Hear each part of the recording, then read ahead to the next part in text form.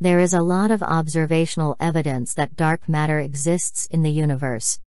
The question, then, is what is the real nature of dark matter? Promising candidates include neutrinos, supersymmetric particles, and axions.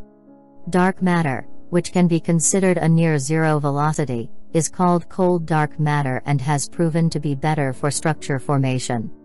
Neutrinos can be a significant component of dark matter if their mass is in the order of eV.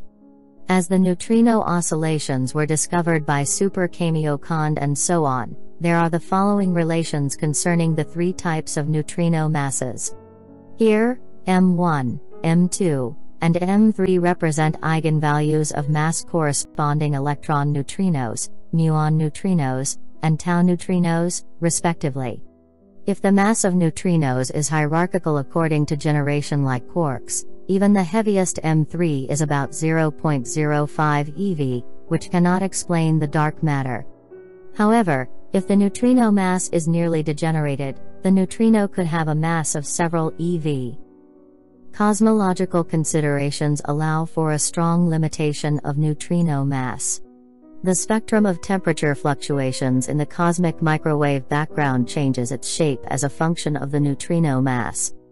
By combining the observational data of the Planck satellite with other cosmological observations, the sum of the mass of the three neutrinos is inferred to be less than 0.12 eV.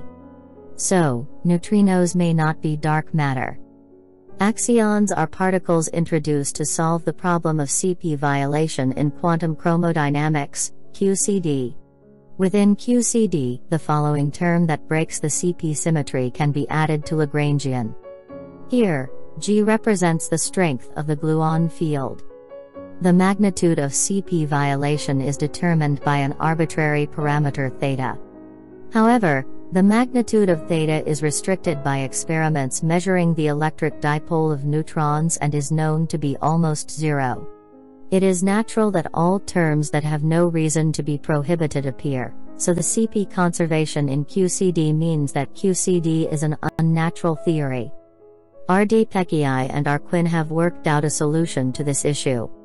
They introduced a new symmetry called Peccei-Quinn, PQ, symmetry, regarded theta as a scalar field, and obtained theta equals 0 as the solution with the minimum potential. In this model, the PQ symmetry breaks at a certain scale of energy F, which produces scalar particles known as Nambu-Goldstone bosons. These scalar particles are axions. Action gains mass m through the instanton effect of the QCD.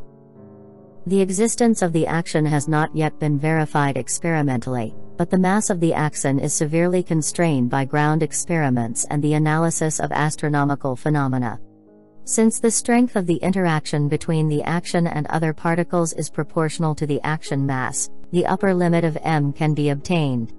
The most stringent restrictions are achieved by supernova SN 1987A. Axions with a large F interact only very weakly with other substances.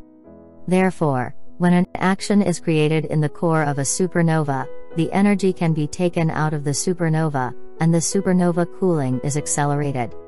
When the action cooling is effective, the energy that neutrinos bring out of the core is reduced, which contradicts the observations of neutrinos emitted from SN 1987A, resulting in the strong limitation. If there are many light axions in the universe, it can be dark matter. The supersymmetric theory has favorable features such as solving the hierarchy problem and realizing unification of coupling constants in guts.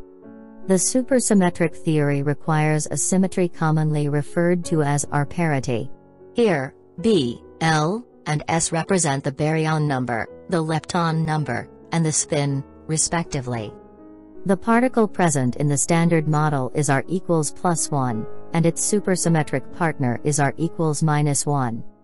As a consequence of the conservation of R-parity, if a supersymmetric particle decays, it must decay into an odd number of lighter supersymmetric particles. This makes the lightest supersymmetric particles, LSBs, stable. Due to the R-parity, the LSB can exist stably even with a heavy mass. This LSB is a strong candidate for dark matter.